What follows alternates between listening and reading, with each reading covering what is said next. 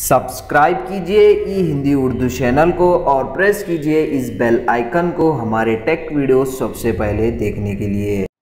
Hello दोस्तों, ई Hindi Urdu channel में आप सभी का स्वागत है। दोस्तों, आज के इस वीडियो में मैं आपको बताने वाला हूँ आपकी विंडोज़ 10 पीसी या फिर आपकी विंडोज़ 10 लैपटॉप में आपके टास्क बार में जो है कॉन्टैक्ट्स ऑप्शन को कैसे ऐड करते हैं। जैसे कि आप यहाँ पे देख सकते हैं, कॉन्टैक्ट्स का मतलब पीपल का जो ऑप्शन है वो कैसे ऐड करते हैं।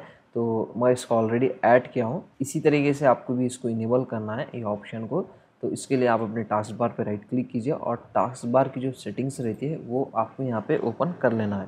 ओपन करने के बाद नीचे स्क्रॉल कीजिए, लास्ट में आपको एक ऑप्शन मिल जाएगा show contacts on the task bar. Simple से ये ऑप्शन अगर डिसेबल है यानी कि ऑफ है तो आप इसको इनेबल कीजिए, वो ऑटोमेटिक आपके टास्क बार में जो है दोस्तों ऐड हो जाएगा। और भी इसके सेटिंग्स हैं, यहाँ पे आप अपने हिसाब से इसको कस्टमाइज़ कर सकते हैं।